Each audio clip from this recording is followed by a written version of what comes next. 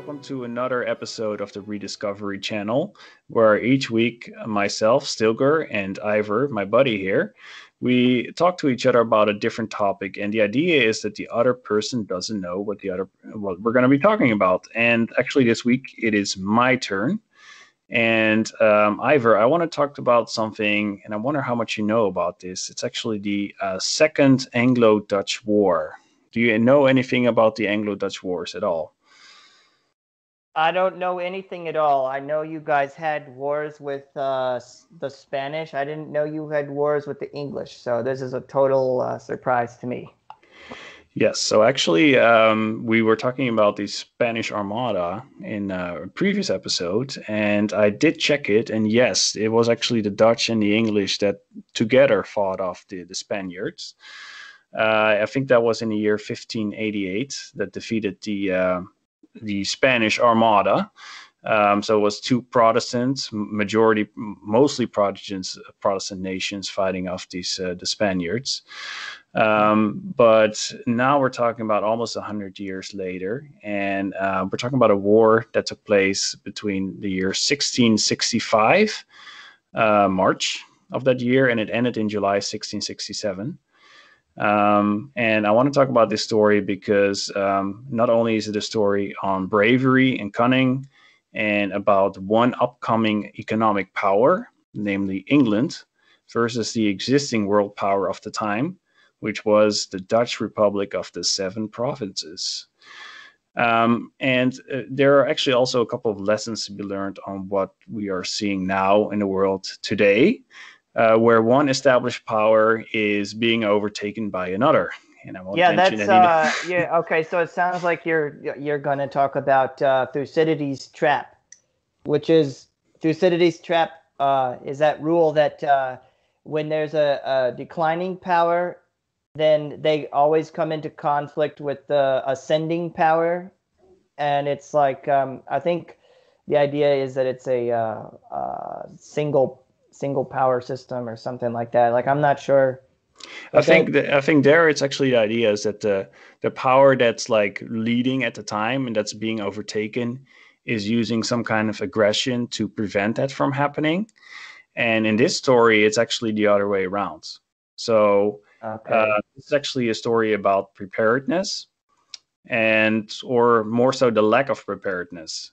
And I want to talk a little bit about the background of the Second Anglo-Dutch War, and then focus on how it ended, and which is namely in the raid on the Medway.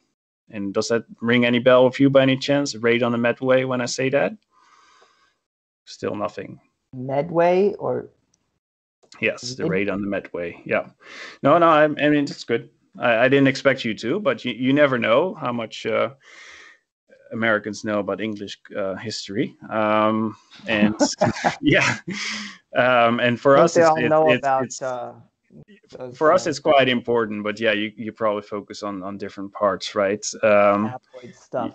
Yes. So the Second Anglo-Dutch War came about 15 years after the First Anglo-Dutch War, which was concluded with the Treaty of Westminster. However, the causes for the war were still there. And this was mostly around commercial rivalry. So, in fact, the Federal Dutch Republic, which had come out of the revolt against the Spanish in 1588 for religious and economic freedom, it had over 100-year time span to become the most powerful trading nation in the world at the time. And unlike the English, its major interest wasn't colonization as much, but rather it was trade. And a prime example of this was of the Dutch approach was the Dutch East India Company, which was a type of government-directed proto-mega corporation, which was funded by shares and bonds, and it even had like a fully integrated global supply chain. And it traded in things like spices and coffee from the East Indies, nowadays Indonesia, sugarcane from Dutch Formosa, which is nowadays Taiwan, and wine from Cape of Good Hope, nowadays Cape Town in South Africa.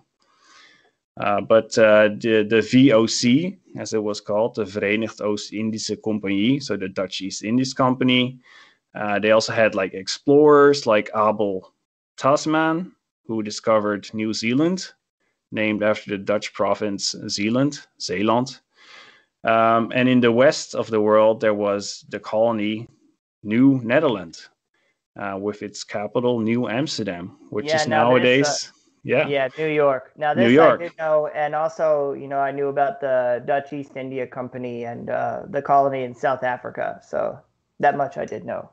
Yeah, yeah. So the Dutch were actually so powerful that Dutch trade volume, it surpassed that of all European nations combined. So if Hmm. you added all the trade of all the European countries, France, UK, Italy, put it all together, Dutch had more. And this was all directed from a tiny country. It's about this less than 1/3 the size of Florida, and at the time it had 1.5 million inhabitants. And England at the time already had 6 million inhabitants, although it wasn't as urbanized as the Dutch Republic. Yeah. So at the time, Charles II was reinstated as the King of England. There was a fair share of envy that he had of all this wealth.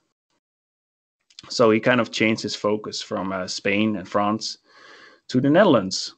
And yeah, like they were close allies before.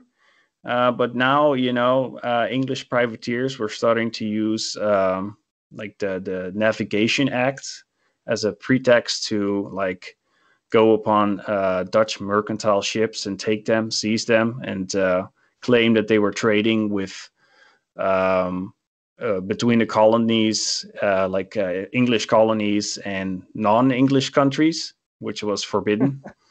um, and at the same time, he was also trying to install his nephew William of Orange as the stadhouder, which was kind of like it's like kind of like a head of state, although not completely, because we were a republic at the time.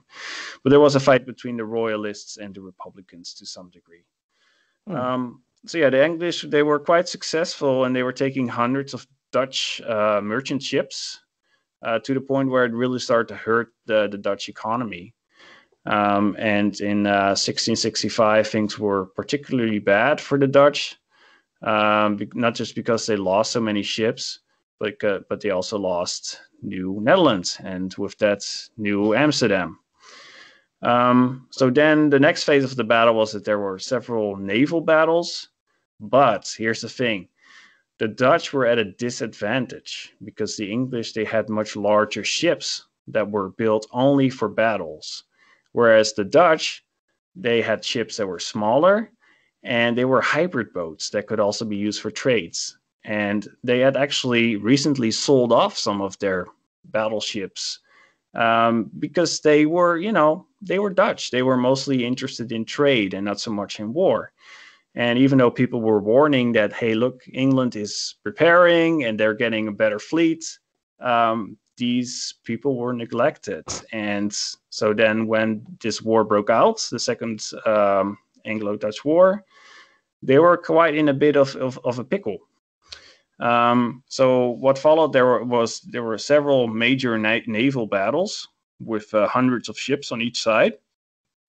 The main one was the Battle of Lowestoft, which resulted in 16 lost ships for the Dutch. Then on land, there was also an invasion by the Bishop of Munster. That was also paid by the English to invade the public.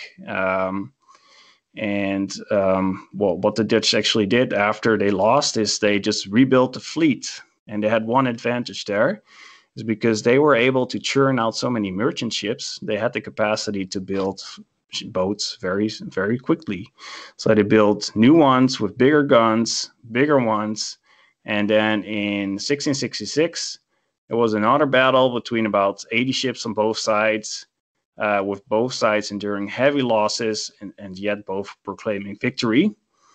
There was also one interesting altercation that I want to bring up, is where the English, they decided to raid and burn down Terschelling, which is one of the Dutch islands. And they completely pillaged and burned down the town. as well as burned 140 merchant vessels. And upon this, Charles II, he ordered bonfires to be lit in celebration of the victory. And a poem was written that goes like this. Okay, quote. Where are those boasting boors? What are their names? That swore they blocked us up the river Thames. Brave were it done, I must confess, the Hogan was very willing, but wanted Mogan. Our streets were thick with bonfires large and tall, but Holmes one bonfire made was worth 'em all. Well done, Sir Robert, bravely done, I swear. Whilst we made bonfires here, you made 'em there. So basically, they made a nice bonfire out of this town. Um, so yeah, I like it. So yeah, so then there was a third major sea battle, and this culminated in a clear English victory again. But part of the Dutch Navy managed to get away yet again. So yeah, you'd think that things were looking pretty good for the English. They've won several times already. And maybe the Dutch should just go ahead and give up, right? And they were like, the English were pushing a peace treaty that were kind of like not in the best interest for the Dutch to accept. But at the same time, the Dutch had a lot of money in their coffers. They were very wealthy, and they had a lot of production capacity. So they just kept churning out new ships. But where'd you get your wood from? Because it's not like there's a lot of wood in that part of the world, even back then.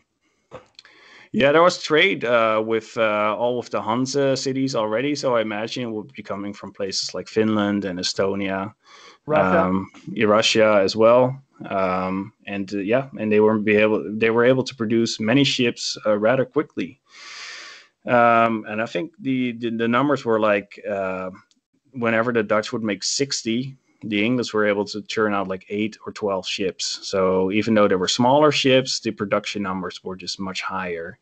And London or England also had an issue because they were hit by the plague.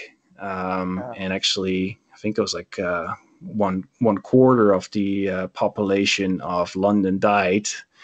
And then there was also the Great Fire of 1666, which didn't help either. But yeah, like I said, just like did you ever play Sid Meier's Civilization? No, but I did play the first 3 Age of Empires games. Okay. Yeah, and that's actually what I've been thinking about, like as you're talking about this, because in the third Age of Empires game, like the Dutch is like one of the playable civilizations. Yeah. And they can actually build banks and continue to generate gold revenue without like everybody else has to mine the gold, but they get like a revenue bonus from having banks. Yeah, exactly. So like modern corporations to some degree are like a Dutch invention. So I know we should be proud of it. But yeah, so yeah, there was a lot more money, and then the production capacity as well. I think if you would compare it to nowadays, I think that China would be building a lot of merchant ships nowadays, like container ships, and would have I think they're able to produce massive amounts of ships as well. So they're quickly catching up. So it's not just about the amount of ships you currently have, but it's also about the production capacity. I think you also see this in some of these real-time strategy games like Red Alert, Like sometimes your opponent will have like a giant army, but because you're just able to produce so much more, so much faster, like you keep losing, but you keep coming back anyway. And that's kind of what was going on here. And then in the year, so the year of 1667, and this is the third and final year. And this was the year that they started this raid on the Medway, which was a cunning military raid by Willem Jozef van Gent and Michiel de Ruiter, who was a lieutenant admiral of the Dutch Navy, and it's kind of like a war hero over here.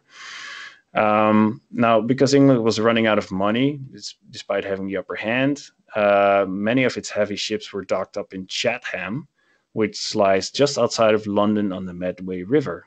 which is why it's called the Raid on the Medway. This is an extremely secluded bay area that was guarded by both military force and a major choke point where the English never expected an attack. So Michiel, the admiral of the Dutch Navy, he set out with 62 frigates, 15 lighter ships, and 12 fire ships. You know what fire ships, by any chance, Ivor? Yeah, those are small ships that you use to light bigger ships on fire. I think you light them on fire first, right? And Yeah. then drive them into the side of a larger ship. Yeah, basically they would just sail them downwind, set them on fire, and there sometimes there would be explosives on there as well. So there would be like a delayed explosion. So the idea was to hit them that way. Didn't the English also do that to Spain? Yes, they were also used during the Armada as well. So yeah, this was an older tactic. It may have been around actually since Roman times. I wouldn't know. That's a good one to check up on, actually. Yeah, that I think we're going to have to see that because I don't know that one either. I know that the Byzantines they had like some kind of hose that would spray fire on the enemies, but I don't think they used like ships that were lit on fire. That's a good one to check up on. Yeah, we're gonna have to find that out. So yeah, this Dutch Navy they sailed off on the 6th of June, and as the fog bank hanging over the river was blown away, it revealed the Dutch fleet to the English. And English morale was quite low, and actually many sailors hadn't been paid in quite some time. And the Dutch carried with them a contingent of 1,000 Marines, which was a newly founded task force that was highly trained and meant as a fast response expedition unit. And that was founded by Michiel, actually, as a new kind of battle tactic. And the Dutch fleet arrived at the Isle of Sheppey on the 10th of June. And it launched an attack on the fort, Garrison Point Fort. So it was actually I think it was actually the ship called Jan van Brakel, who ended up sailing across this big chain that was there as well. So they had one of these giant chains similar to Constantinople that was supposed to keep the ships from going onto this river and going to their docks where all the ships were being built and where they were being stored. But actually they just most likely ran over the construction that was holding the chain with their boats and breaking the chain that way. And what happened then was, the Dutch were firing upon the fort. They made a landing as well. The fort was destroyed fairly quickly. And actually, when the Englishmen found out that, it was Scottish soldiers of a Scottish garrison, they found out that there was no surgeon stationed there. They all deserted. They left because they're like, yeah, I'm not going to get blown to shit, to pieces and then not be able to get fixed up. And then, they were unable to hold back like some 800 Dutch Marines that landed about a mile away. And what followed was just the English retreating and kind of sinking ships in the water and hoping that the Dutch would not be able to navigate the river that way. So they just kept on sinking many ships. But it didn't work out. Like there was supposed to be a pattern to it, and one of the ships didn't sink on time, and the Dutch were able to get through. So now we're on the 12th of June, and there was a big standoff. And the Dutch sent in, like the final standoff, the Dutch sent in like fire ships, and they sank in several English ships and captured others. And then actually this is when the chain was most likely overrun. And then they took the Royal Charles, which was like one of the prize ships of the English Navy. And even though it was like low tide and they shouldn't be able to sail it out, they were able to tilt it in a way. And that way it was less deep in the water, and they took it and they sailed it out to the Netherlands. And when the English saw this, saw their beautiful ship sail out, they were like in full panic mode. And they ordered to sink the remainder of the English warships So at least the Dutch wouldn't be able to steal them, and then maybe like afterwards they would be able to like just drain out the water and salvage them that way. And people in along the Thames, they started to hear rumors that the Dutch were actually carrying like French army, and many Londoners like they fled to the countryside and they took their possessions because they were scared. So the Dutch, they continued their advance. Why were they particularly more scared of the French? Yeah, I wonder why. I think they were just scared of a French invasion. And that's actually one of the things is like the Dutch have never been really strong on land, also because of the numbers of people we have. So yeah, I think the most fighting done by the Dutch has always been like naval battles. So that's a good question. I'm not sure. Were already winning, and the possibility must have been there that they would come out. But when these guys heard they were French, they're like, oh no, like. Maybe there was a lot of more propaganda already against the French. Actually, Charles II also put up a lot of propaganda against the Dutch as well. Were French known for brutality? That could be, and actually there was some Dutch beheadings, or alleged Dutch, where the Dutch beheaded, I think it was like 12 Englishmen 50 years before in some other battle. And there was all this propaganda by Charles to kind of highlight this and make the Dutch look really bad. They did the same thing in the Boer Wars later on, where they kind of dehumanized their opponents. And yeah, I don't know why they were so afraid of the French and not so much of the Dutch. Good question. Maybe, yeah, cutting somebody's head off. I mean, I don't want to have my head cut off, but I think that's one of the less painful ways to die. It's kind of quick compared with burning and other things. So yeah, but this was also like 12 people or something like that, and it might also be because the Dutch were allies and they actually had the same religion, right? They were both Protestants, and the Catholic French were maybe more scary to them. Maybe they would fear a French invasion, the Catholic invasion like that. That could be a reason. But there must be. I mean, we know Spain had like a history of torture, so. And of course, this would be before the French Revolution that, like you talked about in your other video, where they were doing all the brutal torture. So I'm just wondering, like what it is that, because they already knew the Dutch could come on land and jack them up, but like they're particularly afraid of the French. So I'm wondering why. Yeah. I don't know, like the Dutch weren't, I don't know. I don't think we had that name. Like we weren't colonizers, right? We did fight, like there were quite a lot of wars with the English. At some point, there were also like battles over islands in the Indies. But it wasn't for like to try and replace the population. It was actually about like to get the monopoly on muscat, which is like a spice. Muscat. I don't know. I'm not sure if it's the same in English. Is that a spice in English as well? I'd have to look up the English. I don't know. When you say musket, I think of like a primitive gun. So I guess I don't know what the English translation would be. All right, let me actually nutmeg. Okay, nutmeg. Yeah. So there were actually the Nutmeg Wars between the English and the Dutch, or actually the Dutch East Indies Company was fighting these wars. Over a couple islands because they were the exclusive territory where they would grow nutmeg. But anyway, so it was usually just around money, and it wasn't really there was no like bad blood between the Dutch or the English at this point. So maybe that was good. That was the reason. But there is a lot of bad history between the French and the English for certain. For sure. Yeah.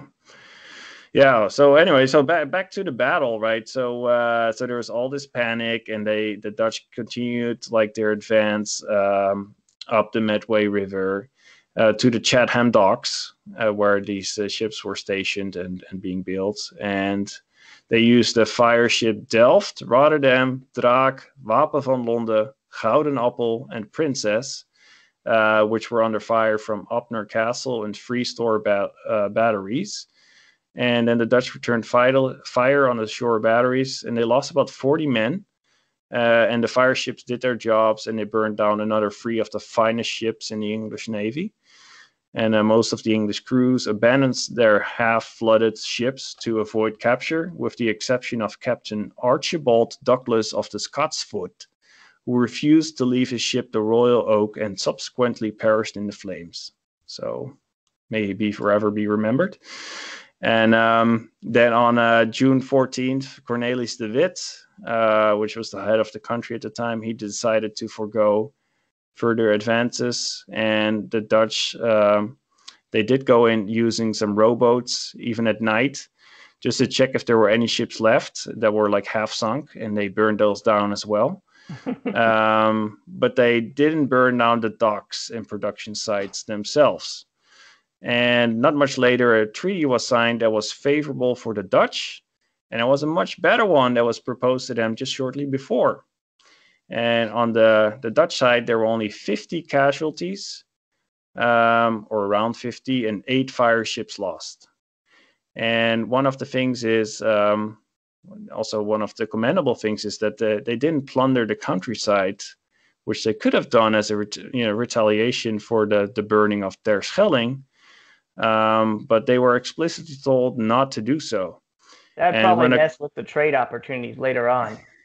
Yeah, but these were also deeply religious people as well, believe it or not. And Michiel told them, yeah, definitely don't do it. And when some guys actually tried to bust open a church, it was actually the church door of St. James Church on the Isle of Grain, he actually sent his own men to repair the damage done. And apparently this church is still there, and you can actually see the woodwork of the Dutch carpenter that fixed the door. That's cool. Yeah, so it's pretty cool. Samuel Pepys, who was the administrator of the English Navy, he wrote, "It seems very remarkable to me, and of great honor to the Dutch, that those of them that did go on shore to Gillingham, though they went in fear of their lives, and were some of them killed, and notwithstanding their provocation at Schelling, yet killed none of our people, nor plundered their houses, but did take some things of easy carriage, and left the rest. And not a house burned, and which is to our eternal disgrace, that what my Lord Douglas's men, who came after them, found there, they plundered and took all away." So yeah, after this daring assault of the raid on the Dutch, which was one of the biggest losses to the English Navy ever. I think it was actually the biggest one throughout history. After that, the Dutch controlled the sea again and were able to continue their commercial dominance, at least until the next Anglo-Dutch War, because you cannot stop history. And one Englishman wrote about the amount of Dutch ships at the time patrolling the English coast after the altercation. He wrote, quote, "I think the devil shits Dutchmen." I thought that was a funny quote. A very English thing to say. So yeah, the aftermath was not just a severe humiliation for the English. The cost in today's money and damages to the English Navy is around $6.5 billion. And that's about the same cost of the 2 brand new air carriers that they have. The only 2 that they have. So I think one is still actually in production. But yeah, those cost about $7 billion in total. But yeah, this kind of brings me to the moral of the story, the lesson from history. Unfortunately, the Dutch have over the past few decades thoroughly neglected its once proud navy. And this is a mistake that is repeated throughout history again and again. And even though we do still have production capabilities, because yachts, dredging, merchant ships are still built here, it's important to safeguard this kind of capacity and invest in the future defense of your country. Because new economic and military threats loom over the horizon, and you never know when they're going to come. And the other lesson that we continue to forget is just because we're not interested in war, that doesn't mean others aren't. And being wealthy makes you a prime target. And the final lesson is that, if you are negotiating treaties, it's always a good good to do this from a position of power if you have something to back it up, like a strong navy, for example. And unfortunately, our peaceful culture of the Netherlands that's predominantly interested in trade. I mean, on the one hand, it makes us quite successful and quite prosperous, but it also causes the country to neglect early warning signs of war again and again and again. And that's kind of my story of this week. So yeah, and that's like what happened with the Harappans, who didn't have any kind of military capacity at all, other than maybe like, you know, a local police force or sheriff or something like that. Well, I mean, maybe if they even had that, and then they just got stomped down on by a less advanced culture that, you know, less advanced in every respect except for the art of war. So you can't really bribe an enemy like that, because as soon as you pull out the money, like, here, take this and go away, they're gonna be like, well, I can just come to you and take everything anyways, and you won't be able to do anything about it. Well, the thing is, there were people warning at the time, like, hey, the English are overtaking and we should be preparing ourselves. And they just didn't want to hear it because, you know, it will cost money. And people were just too interested in making money. And because the Dutch had no interest in starting a war, they just didn't think that maybe other people wouldn't be the same. Thinking everybody else is going to be reasonable and logical is the wrong mindset to have. Unfortunately, yeah. You gotta. What was it? Eowyn, I think, in Lord of the Rings, she said, like, you know, just because you don't, I can't remember exactly. Is that something like, those who don't know how to use a sword can still die on them? Because they're like, oh, now, I don't want to say something that's wrong, but it's been a while since I read, but they're like, why does a woman, you know, people that say, like, well, why does a woman need to fight? Why, that's not a woman's job? And, like, it's, you know, my view has always been, like, women should be able to defend themselves because by default they're at a strength disadvantage. So it's very good, you know, to learn how to use weapons and also build your strength a little bit and your reflexes. You know, because just because you don't know how to defend yourself or you're not physically able to doesn't mean that anybody else is going to care. Like, maybe you can still be jacked up and more easily. So. Yeah, it's always good to be prepared. Like, it's, you know, it's one thing to be very peaceful. Like, you know, like, imagine the schoolyard and you're the kid that doesn't want to start any fights and it's always trying to, you know, be peaceful and kind to all the others. Yeah. That's great, but it's even better if you have the muscle to defend yourself should somebody start something, or the willpower, or the cunning. Yeah. Because, like, one thing that happens in those playground situations as kids, you can have kids that are like the most, like, the biggest and the strongest kid can still get bullied by a weaker kid who's physically weaker just because he doesn't have the will to fight.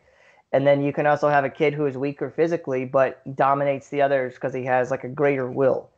And I'm not going to go into anecdotes, but no, it's kind of like the Japanese kind of Bushido kind of way, right? Like, it's like, you know, like, you're not out there, you're not training to start fights, you're not training because you want to beat people up, you're just training because you want peace. And although Japan did beat up many of their neighbors, you know, they did actually, and that's actually a really interesting story as well. I've been listening to the latest hardcore history about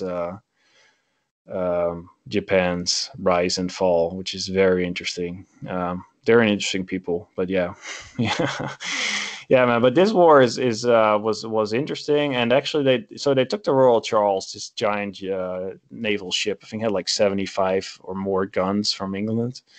And they actually had to dry dock it and use it as a tourist attraction because at the time the Dutch shore was too shallow for big ships like that. So that was another reason actually that they had mostly smaller ships. So it just served as a tourist attraction for kids. Dude, you know, the pride of the UK Navy. It's still, I think part of it is still around. It's still in the museum. I'll see if I could add a picture. And one more funny anecdote, sorry, is there was this guy at the dockyard His last name was Petz, I think it was Pett, and he ran off with all these models of his ships, and then they made it sound like, okay, hey, this guy, like, what a nerd, like what a coward, he ran off with all these toy ships. But the reason he did this, actually, like in the British press, they made it sound like he was like this, they made him kind of like a scapegoat. But like there was a really good reason to do this, because they didn't have like technical drawings. Like they would just make these things like by eye, and they would use these models to kind of, they to look at how to build these ships, and these were the latest models, on which they would build the next UK or English Navy. So, yeah. Anyway. We still haven't talked about how is it that these guys are raising ships back then. How do you raise a ship in the 1600s or the 1800s? Oh, I think you might just wait till the tide drops.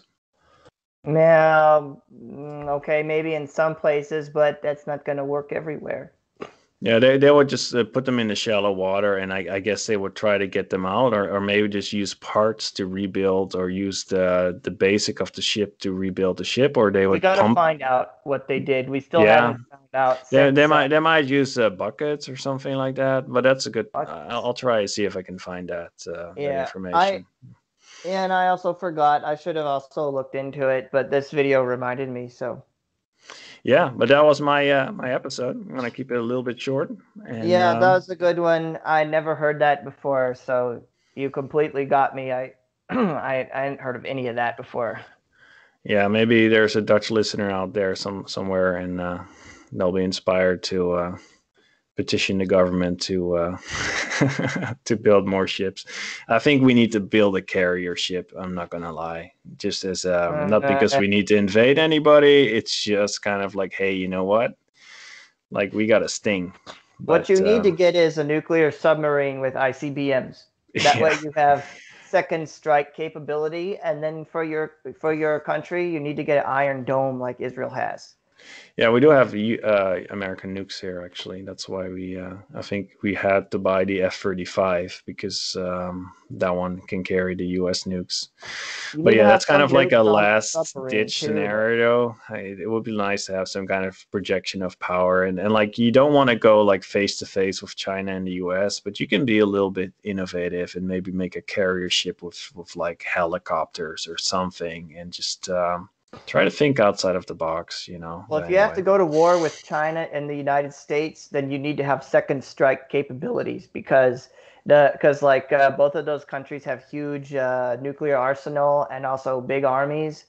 So you need to have something that after your country gets hit, that you can reply. So if you have nuclear missiles on a submarine, then even if your country gets nuked, you can still give like the vengeful strike, and you could move your submarine, even if you don't have like ICBMs, but you just have short range missiles. You can move your submarine close to whatever country you're fighting with and nuke them from the shore, like hit one of their big cities or hit their capital city.